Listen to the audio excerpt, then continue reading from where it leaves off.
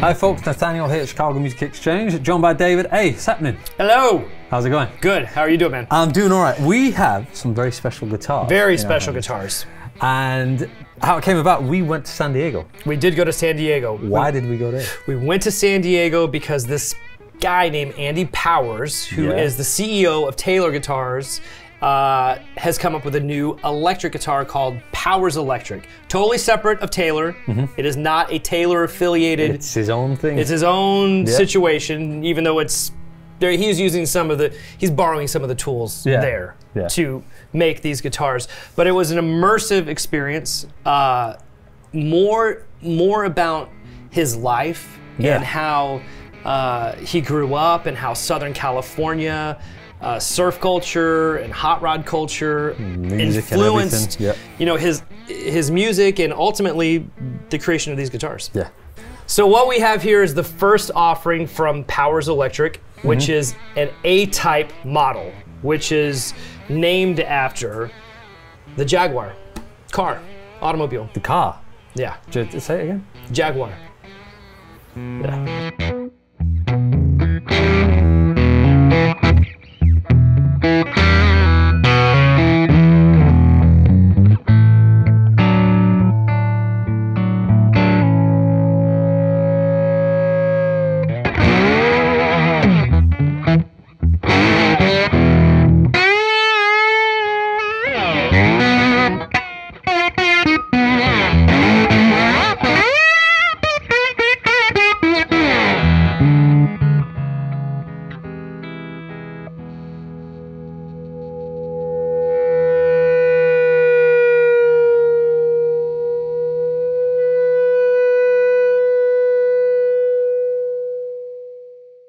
First of all, we should let everyone know that we were one of a small group of dealers that got to go, that were a part of this. A very select, small handful of dealers from around the country who got to, you know, get a peek, more than a peek, an immersive experience, you know, into these guitars and what went into them and what inspired Andy. We got to hang out with Andy for an entire day, his entire crew at Taylor.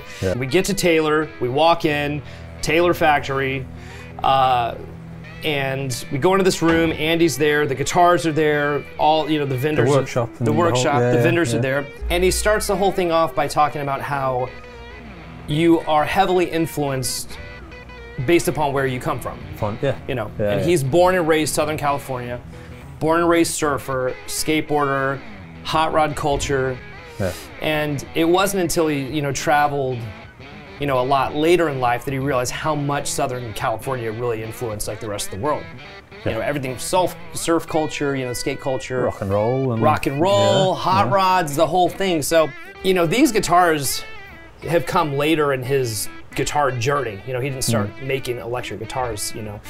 So I feel like that stew has been boiling. It's been brewing for a while, It's been brewing. A lot of, it's like a chili, a really nice chili.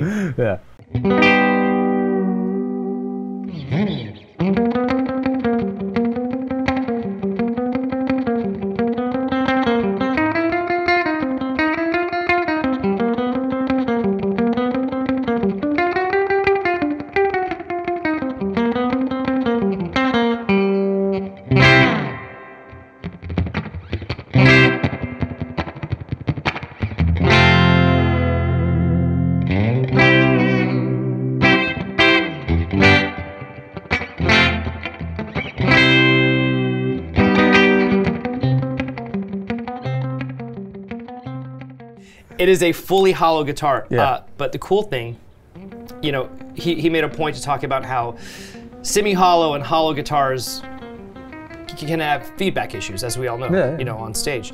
So what this guitar accomplishes is a solid body reaction to feedback, which is none, but produces a semi-hollow, hollow sound, which is so cool. And he achieved that by basically joining the top and the back together with this proprietary bridge post system. Basically, the gist of it, without getting too caught up in the minutia of it, is that the top and the back are working together. And Andy describes it as the guitar kind of moving this way, moving together in harmony, rather than fighting each other. Another cool thing too is it's V-braced. Which is, you know, obviously from Taylor guitars, even though this is entirely separate of Taylor guitars, he did take that technology that he created and applied it here because he likes how that structure. Are you checking yourself out? Is that what I just seen? I just saw I just saw a gun. I was like, look at that. But keep that. That stays.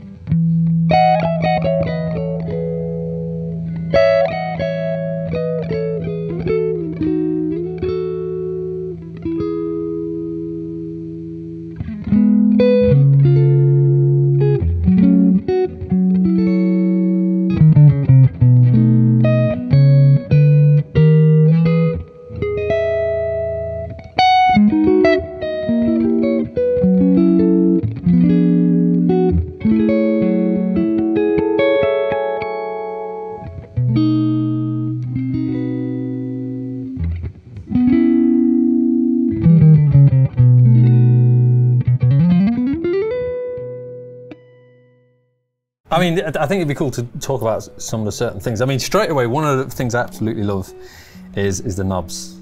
The knobs are cool. I mean, amazing knobs. I have a story about the knobs. I bet you do. I can tell you the story about the knobs. Go on then. Right. So the cool thing about these knobs, I thought this was so neat. So we're sitting in this workshop with, I forget her name, but she was a world champion in surfing, and the gentleman who was with Andy and her, I believe, is a historian. He's a writer of surf culture, but he's kind of a legend in the surf world.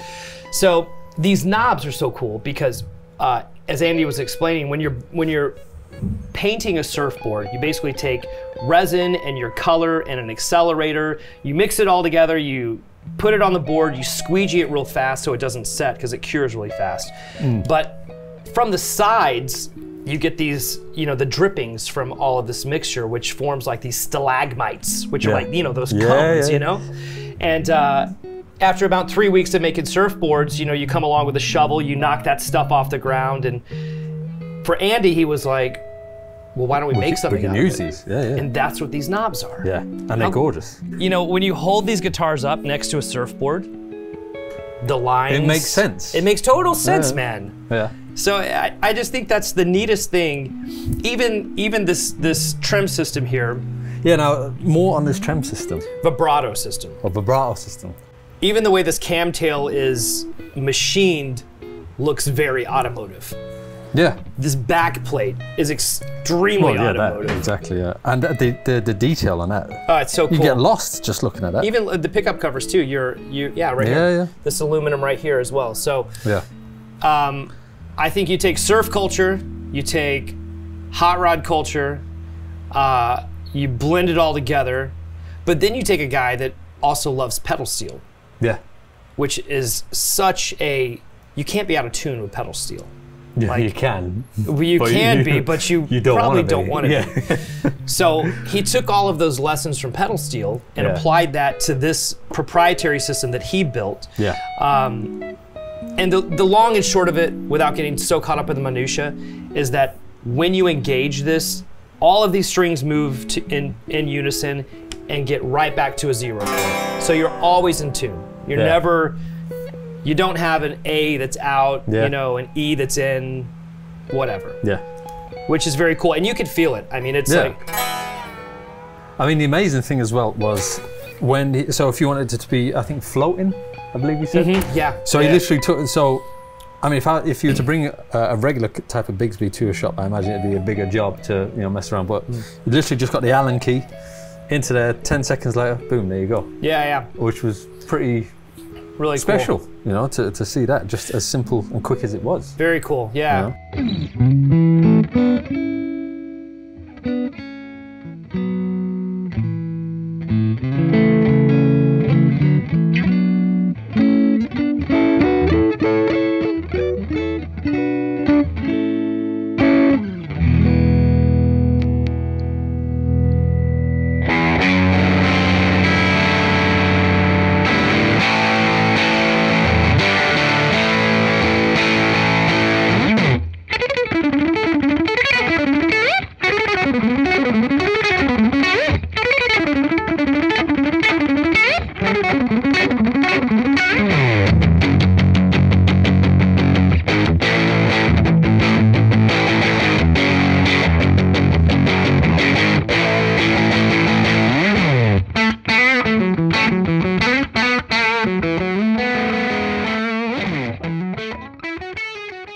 I mean, they look great. Now, the pickups. Basically, to Andy, according to Andy, you have, in most pickups, a strong magnetic field that's going around these strings that's making them, in electric guitars, causing a lot of sonic interference. They're instead of behaving the way that a string would with like an acoustic guitar, you know, which would be a natural, I guess the way the string would want to exist in its natural habitat. With electric guitars, because of magnets, those strings move like almost like in an egg shape, right? They move in a way they shouldn't, in a natural way, a way that he doesn't like. So what he's done is he's kind of created like a Faraday cage to kind of control that magnetism that would normally interfere with all of these strings. I know that's very nerdy. Listen. But I'll tell you... He doesn't know if you're right or wrong, so that's why he's keeping quiet, the producer. But I'll tell you what. It is no BS, and I thought this was so cool. I don't know what the device was that he used. Remember he took that... Oh, the magnetism or something. It reads like magnetism, right? I don't know what it was. It's cool though. So he takes this neodymium magnet, puts it next to this device, and the thing just flies off. The needle just goes apeshit. It goes crazy. Then he applies it to the strings, and you see, this is where you want to be. You see that needle kind of go like that. Yeah. But that's it. Yeah. As he moves it all the way through. Yeah. So the point being, he's now tamed that wild magnetism that would normally happen in pickups that control, you know, that's causing fragments to happen sonically that you don't want, and just got rid of it. It's crazy to go through all that process. Cool. The things that you wouldn't think of. You know? And that's why aluminum is on this pickup cover, because that is what's preventing that magnet from just going wild. Yeah. Now, it's funny that you brought up the Faraday kind of cage thing earlier. What people should know is there's two sets of pickups. Your pickups are different to mine. Yep. Now, my pickups are called the FF42s. Right. Full Faraday 42s. Yep. And yours are?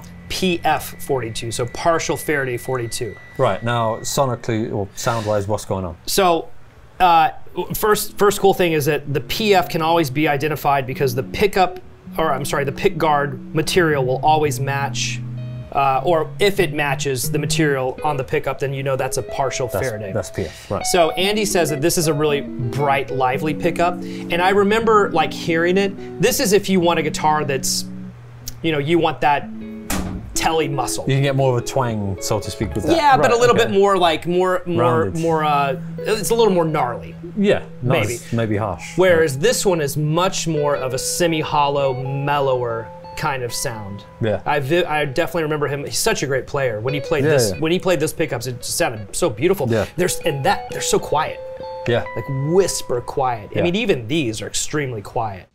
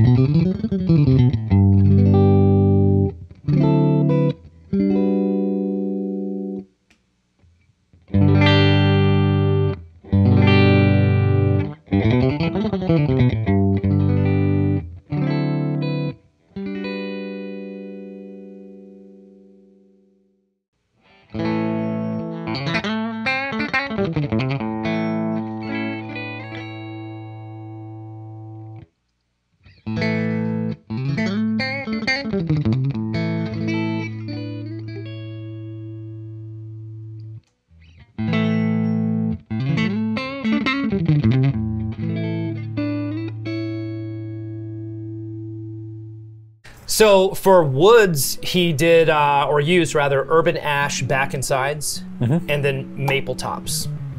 And some of these are going to be solid colors, and then some of them will be translucent. So you'll be able to see, you know, flame maple, that sort of thing. The fingerboard material is Honduran rosewood, and then it's got a mahogany neck. Yeah.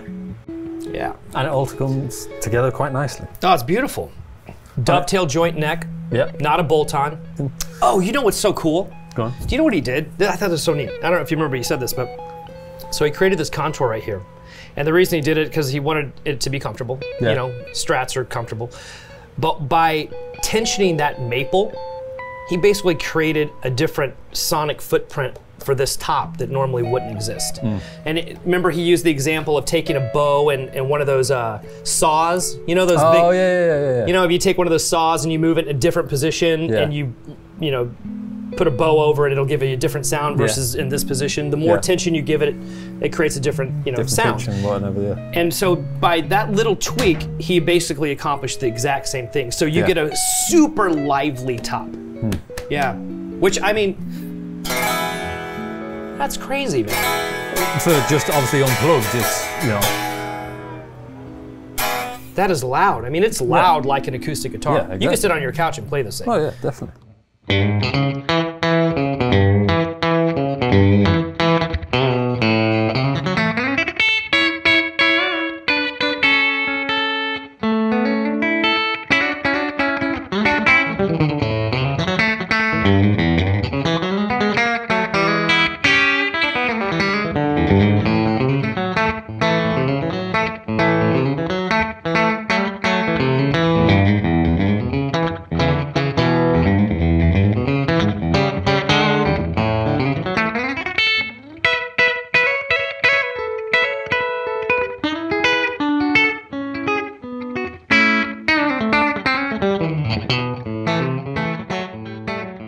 Let's talk about colors, because this color is Fjord green, which is a Porsche color. It's a Porsche color. Right.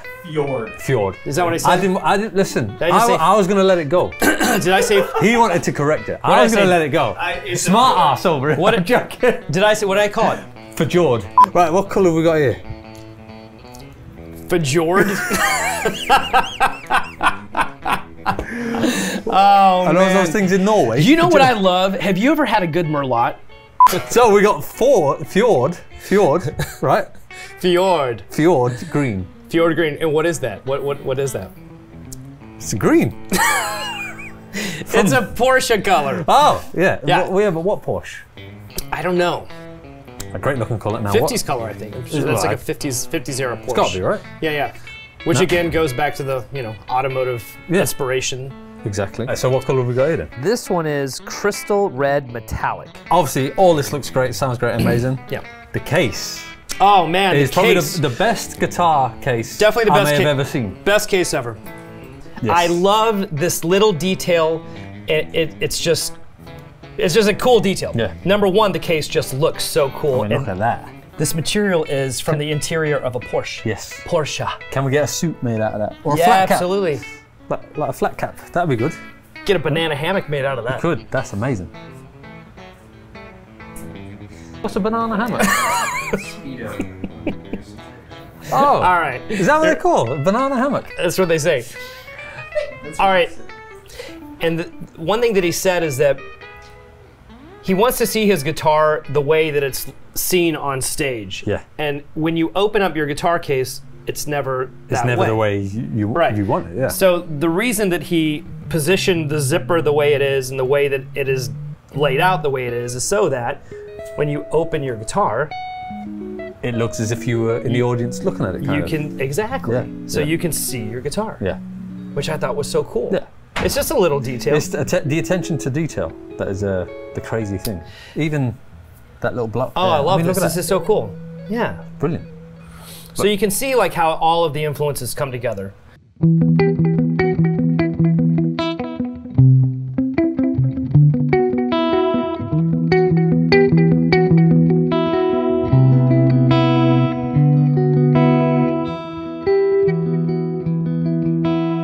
It was an incredible experience. I mean, super cool to have been one of a handful of dealers in the world who were there. I mean, their team was amazing. You know, it was great, fantastic. Everyone, like I said, we were kind of pampered, you know, so big shout out to all the people there, Aaron and whatnot. A great experience, and, you know, wonderful guitars that I can't imagine are going to last too long. No, these are not going to last. There's no way. And just cool to see how his life and his, you know, journey in Southern California and all the things he's experienced kind of led to this. It's just so neat, you know. And I think that the vision he has had in his head, likely for decades, you know, has come to fruition and definitely paid off. They're fantastic guitars.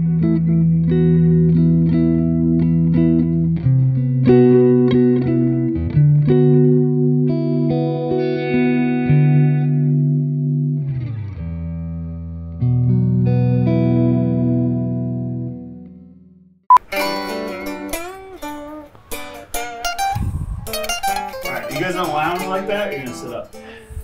I would love to sit like this for the whole thing, but we can't, right? I can do what you want. I want to start off with Oasis. Are we ready? Are we rolling? Drew, rolling. All right. So how do you play the beginning to "Don't Look Back in Anger"? The actual intro, the piano intro. Yeah, the part everyone knows. It's C. Wait, the part everyone knows. Well, look, the intro's like this: C. Yeah. F major 7. No, not that part. No. And then a little piano. All right, the verse. Yeah, the verse. So slip inside the. Yeah, that one. So da da da, and G da da da, A minor, da da da, E major, da da da, the F major, da da da, G coming up, so there's C coming up, da da, A minor, G. So that's like the. So I could be an Oasis right now. Is what you're saying? Maybe. Listen, if anyone's getting an Oasis, it'll be me before you, with the help of God. I hear they're getting back together. That's the rumor on the street. They need to get themselves some Powers Guitars action. Yes, they do. That's why we're here, right? The pottery deal. Pottery they make pots. And they had, like cool, like in Ghost. Like in Ghost. Should we reenact that? If you want. I mean, look, we got one of those spinny chairs. You can do that. Just like you don't look impressed. I was just trying to think if you're Patrick Swayze or Demi Moore. He's got to be Demi Moore. I'll be Demi Moore. Make the internet happy. We'll put like Sweet Home Alabama over the talking. How's that? Is it literally important? Yeah. So dope. That's it was like okay, ready? So close. Hell yeah. Oh, that's so cool, Andy. Thank you. That's so nice. This is fucking great. I mean, frickin'. Gosh darn it. Sorry. Damn it.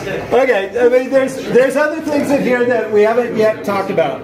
Okay, you guys also probably know that I'm an avid surfer, big surf enthusiast. We live in kind of the middle of surfing culture. Okay, the knobs. We're even making the knobs on these things.